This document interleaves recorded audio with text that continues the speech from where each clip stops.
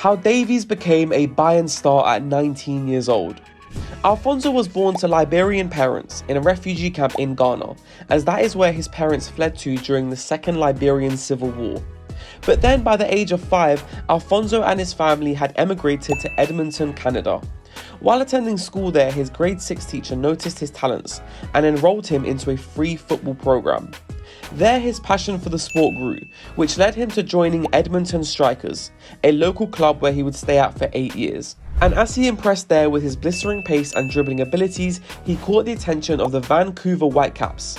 He joined their youth setup at the age of 14. And then by 15, he made his debut for the Whitecaps reserve team, which led to his first professional contract. In the Whitecaps first team, Davies made a name for himself, and by the age of just 17, he was recognised as one of the most naturally talented players the MLS had ever seen.